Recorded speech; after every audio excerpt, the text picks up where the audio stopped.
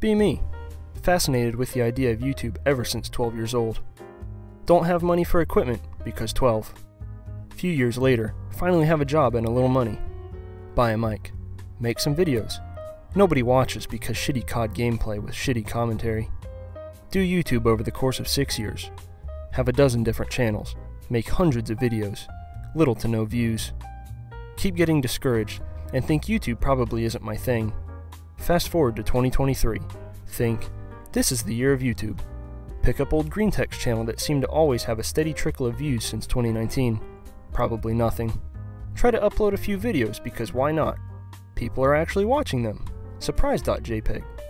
Stay consistent and don't take it too seriously because that causes burnout. Try to improve with every upload.